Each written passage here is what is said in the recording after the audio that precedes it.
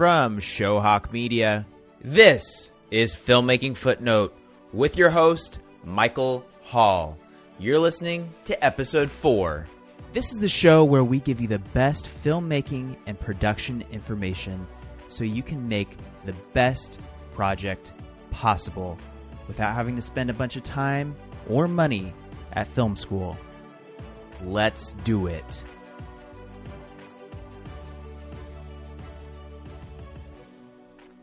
Hey guys, welcome to another episode of Filmmaking Footnote. I'm your host, Michael Hall. Thanks again for joining me for another great day. Today, we are talking about the Academy of Motion Picture Arts and Sciences. A lot of you will know this by their shorthand. They go by the Academy, or as a lot of people like to call them, the Oscars.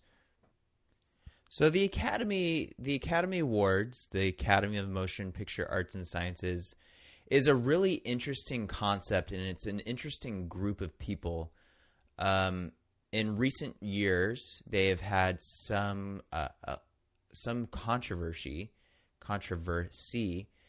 A couple of years ago, they were called out by a lot of African American actors and filmmakers for not being very inclusive of African Americans in A, the awards process, and B, nominations. So as a whole, the Academy has come under a lot of scrutiny in recent years. And then last year, in 2016, they came under scrutiny even more during the award ceremony because they accidentally handed out the wrong Best Picture award, or they gave the Best Picture award to the wrong group of people. They accidentally gave it to, I believe they accidentally gave it to La La Land, but they meant to give it to Moonlight.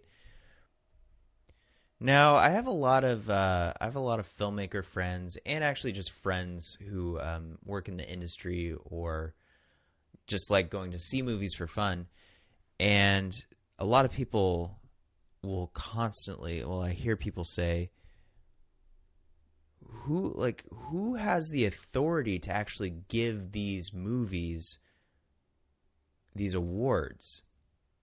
And I hear a lot of people say, like, oh, these awards are meaningless, like art is subjective, like you shouldn't be giving awards on a subjective piece of art.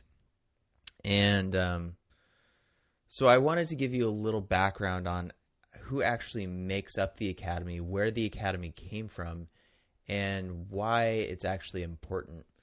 So the Academy was actually started back in the 20s. It was started in 1927 because at that time there was quite a few labor disputes happening in Hollywood between the unions, and the head of MGM at the time, his name was Louis B. Mayer, and he wanted a impartial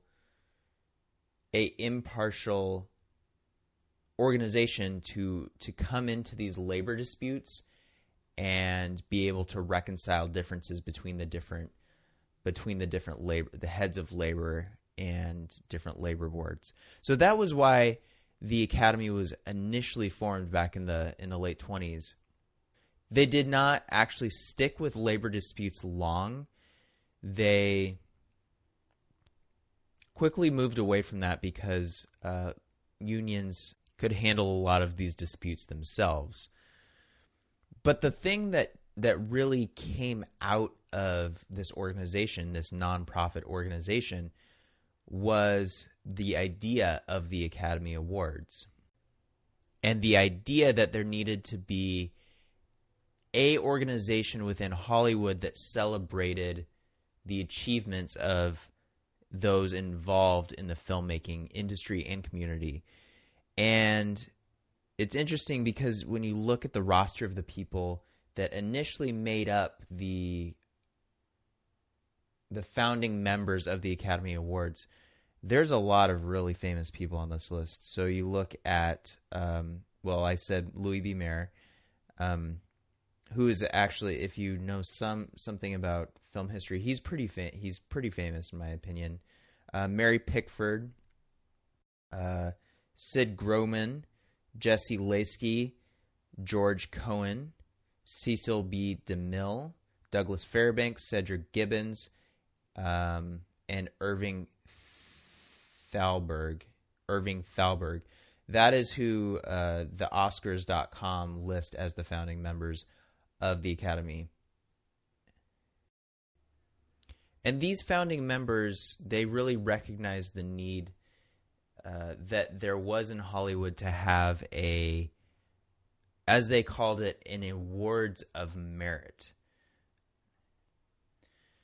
And so that's where the idea of the Academy Awards really came around, because they felt like they needed to have something in place to celebrate the artists in Hollywood. So initially, the Academy was actually broken out into 5 main groups or branches. And this has grown over the years, but initially the 5 groups were producers, actors, directors, writers, and technicians. So like I said, over the years, this has actually grown, and it's now up to 17 branches of the Academy. So we have actors as of 2017.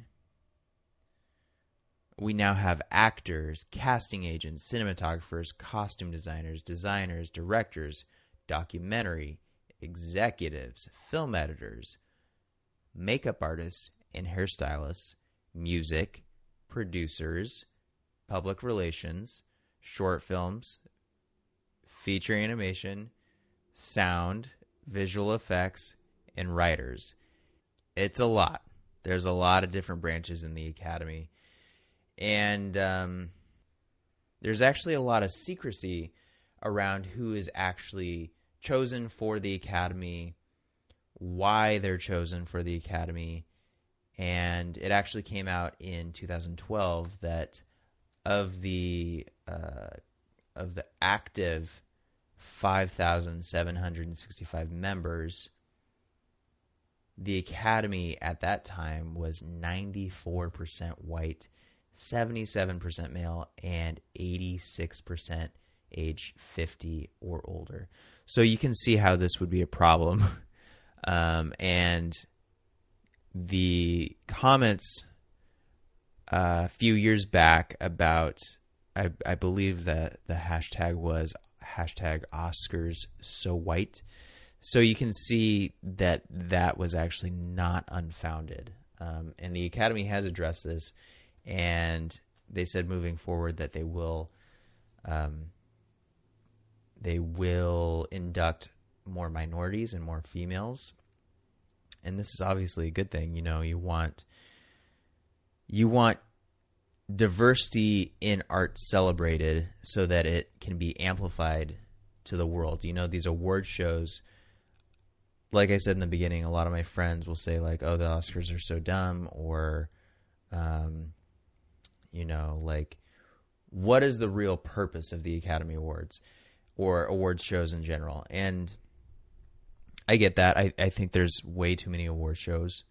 But I think the thing with the Oscars is that it gives light to a lot of films that wouldn't necessarily have the marketing budget or the push behind it to reach a wider audience. And when you have a stage like the Academy Awards where you are able to get small films with a really unique voice in front of a large group of people, I think that's a really good thing. And that's the biggest benefit I see with the Academy Awards, is giving these small artists a much bigger platform that they wouldn't have gotten if they had just been out promoting their movie. So in that regard, from my point of view, I think the Academy Awards are really important to give that kind of limelight to deserving artists. And I think in recent years, I mean, especially since, you know, I'm a young guy. I'm 29 right now, and in my lifetime, I think that the Academy Awards has always been around, about like the glitz and glamour, which, you know, is fun. Like, I know there's a lot of people into that, but I think that at the true root of it is important for these artists to have a bigger stage. And so that's why I think the Academy Awards are important. You know, like, we have so many film festivals and other awards shows, but like, once you get to the Academy Awards, or have your film recognized on that stage, that can really do wonders for you and your film. And if you're a minority, or if you're a female, it's really good that they're shifting towards getting more Academy members who are not just old white people, old white dudes. One other really interesting tidbit is that if you are inducted as a member of the Academy, your membership never expires. So if you're inducted when you're really young, you have a lifetime membership, which is really cool. And that's one of my goals. I would love to be in the Academy, even though I'm a white guy. I would still love to be in the Academy. That would be a really, really cool goal in my life. I would love to do that. So really quick, we would love to hear from you. We would really, really like to engage with you guys and get to know you.